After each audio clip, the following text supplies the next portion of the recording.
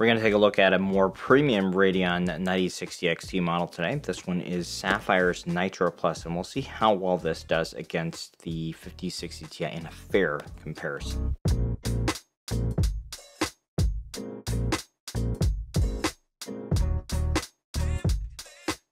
Welcome to Machines and More. So I was at AMD's press event when they announced the 9060 XT. That's basically half of a 9070 XT die, right? It comes in 8 and 16 gig VRAM options. And if you saw my video on the announcement, there's a graph comparing the 5060 Ti to the 9060 XT. And you always have to take these things with a bucket of salt because, you know, they are marketing material. But quietly, they were comparing the 8 gig 5060 Ti to the 16 gig 9060 XT, and the graph is suggesting that the 9060 XT was superior. And while I can understand their rationale here, since the suggested pricing of the 16 gig 9060 XT is still below that of the 8 gig 5060 Ti, at the same time, the 8 gig 5060 Ti isn't a card that users should consider buying, so that comparison to me is less appropriate, and it really is just clever marketing. So we're going to make more of a normalized comparison today. The card here that I'm testing is Sapphire's Nitro Plus 9060 XT 16 gig. That's the only VRAM option that the Nitro Plus comes with. A big thanks to Sapphire for sending it by for a review, and I did want to be clear that this video is not sponsored by them. The Nitro Plus is their highest end model for the 9060 XT, and this is going to be in the upper echelon of 9060 XT models, and that's probably why there's a different review embargo for this one versus the more basic ones. Today you should be able to go and get a 9060 XT on a virtual or physical shelf, so hopefully this still provides value for users as you're making some decisions for completing your build. Real quick, some key spec differences on this particular model. The Nitro Plus is at the highest 182 watt TBP target for 9060 XTs. AMD's base spec for 16 gigs is 160 watts. This card still uses a single 8-pin power port, so all good on that front. Nice and clean. With the increased power spec, the boost clock on this one is up to 3320 megahertz, and it's got a 2780 megahertz game clock. And that's only a modest bump up over the more basic pure and pulse models from Sapphire that are 170 watts TBP, and those are spec'd at a 3290 megahertz boost and the same game clock. In Cyberpunk at 1440p, the Nitro Plus boosted up to 3125 megahertz. I don't have a base 160 watt card on hand right now, but manually limiting the power target to 160 watts for this card yielded 2960 megahertz. Other features here, it's a bigger 3-fan cooler, 2.7 slots thick, large flow-through heatsink section with that third fan, and you got 4 heat pipes with this heatsink, and it's a very long light bar that they call the glow light bar. It's a pretty bold design though, silverish gray, so it can fit within many different color schemes. There's a grill over here on the side of the card, and for the power level that 9060 XT is at, this is way more than enough cooler than is strictly necessary, even at that higher TBP level.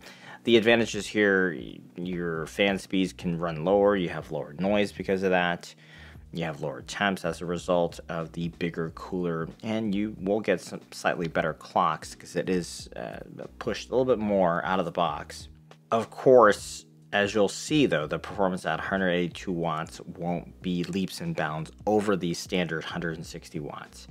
And incidentally, the 5060 Ti 16 gig has a TBP of 180 watts. So when we're comparing the higher power 9060 XT, that's also more or less a more fair or normalized comparison on power to the 5060 Ti. For buyers that are considering buying a standalone card, as in you're not getting it as part of a pre-built system, whether it's the NVIDIA 5060 Ti or AMD's 9060 XT, my opinion is that users should pay the extra for the 16 gig models. You don't necessarily need all that VRAM, but 8 gigs will be constraining with some titles today. So Sapphire's MSRP for this card is $399. It's a $50 premium over AMD's MSRP. Now the general expectation is that you're not going to find too many cards at MSRP, and what we saw with the 9070 launches was that users could get that in the XT at places like Micro Center at MSRP on launch day, and that price slowly ratcheted up over the weeks that followed. So AMD cards are not necessarily immune to the higher GPU pricing that we're seeing now. Compare that to the 5060 Ti 16 gig, which has definitely been going for more than the 429 MSRP as well. The one I am comparing to is the 5060 Ti Prime OC, so that is beyond the base model a little bit. But for the sake of comparison, we'll just proceed with the assumption that even a premium 9060 XT like this should come in lower in price than a more garden variety 5060 Ti. And for some additional reference, I will also have the 9070 cards plus the 5070 here on the graphs. Nothing beyond that, just keep the graphs cleaner and easier to read. So let's just walk through the synthetic benchmarks first. The 9060 XT is basically a 9070 XT die that's cut in half. The clock speeds are higher though, so performance is more than half. Against the 5060 Ti, it's kind of a mixed bag though. This one, it's close in Port Royal, ahead in Time Spy Extreme, but it's behind in Superposition. So it doesn't really tell us too much other than that the two are close. Moving on to actual 1440p gaming, I am pairing with a 9800X 3D. Cyberpunk 9060 XT ends up only a tad behind the 5060 Ti with the RT off. Once you enable RT, the gap does grow wider, but not that either of those are remotely playable. FSR 3 versus DLSS is not apples to apples, but I did want to just give you an idea. The NVIDIA card here also has the frame gen turned on. For Red Dead 2, it's just straight raster comparison here. The 9060 XT leads here. Interestingly, even at 160 watts, it is ahead. Black Myth Wukong RT off, the 5060 Ti does lead. Now, regardless of whether the frame rate is playable or not, as with Cyberpunk here, with RT on, the gap is a lot larger, and with frame gen on, the 9060 XT still lags by a significant amount. Shadow of the Tomb Raider 5060 Ti leads here. Again, not a huge difference between the 182 watts and the 160 watt power levels for the 9060 XT. For Assassin's Creed Mirage, it's dead even on the averages, although the 60 Ti leads in lows. In Valhalla, the 60 Ti scooches ahead here. Monster Hunter Wilds, the 9060 XT performs pretty well here and beats out the 5060 Ti. So I wasn't able to run my full suite of games I usually test with, as I did have some pre-release issues with the 2 games not loading or having a black screen. But for those 7 titles, the geo mean indicates that the 5060 Ti 16 gig version is 4.6% more performant on the raster benchmarks versus the 9060 XT 16 gig. And for the extra 22 watts of TBP that you spend, the boost is a small 1.6% for the 9060 XT. You can still manually tune this 9060 XT even though it's pre-OC'd out of the box, and playing around with a little bit with the sliders at plus 250 megahertz and with a minus 100 millivolt voltage offset. Now, without adjusting the power limit settings, the clocks came in at about 280 megahertz higher, and that resulted in a measly 1 FPS difference in Cyberpunk. So probably the more expedient thing that you may consider doing is just to drop the power. And as mentioned, dropping the power limit down to that 160 watt level doesn't severely impact performance, but that lower power will result in lower fan speeds required. Now for this test here, I was just letting the card run on the auto setting. So you'll see the temps went down as the fan bumped up at the 180 watt level versus the lower fan level the card was running at 460 watts. Real quick, just to listen to the fan noise here for the Nitro Plus, and keeping in mind that in a system with decent airflow, you really should not see more than 40% fans in gaming use. And at that level, these fans were not very audible above the ambient noise of the case.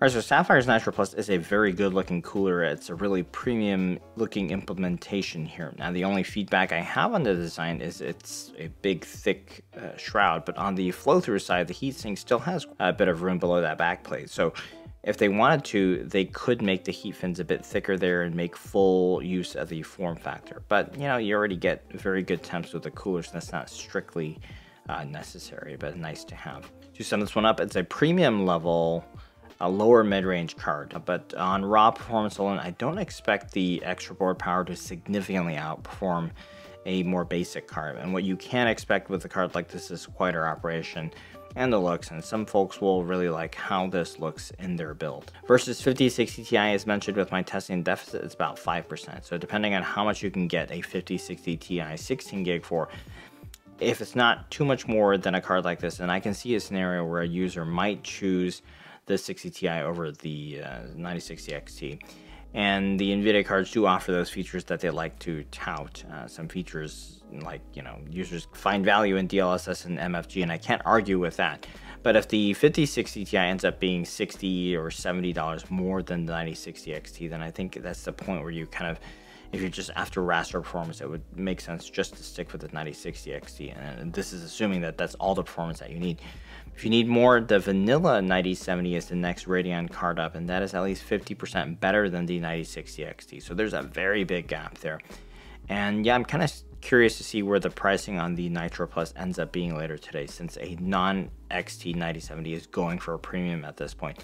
So if you can actually get this for that $400 MSRP at launch, then it might be okay in that context. So yeah, good luck if you're going for one of these. If you would like to support the channel, please go ahead and use the links that I'll leave down below. And make sure that you give a like and are subscribed if you enjoyed it. And a big thanks for watching today.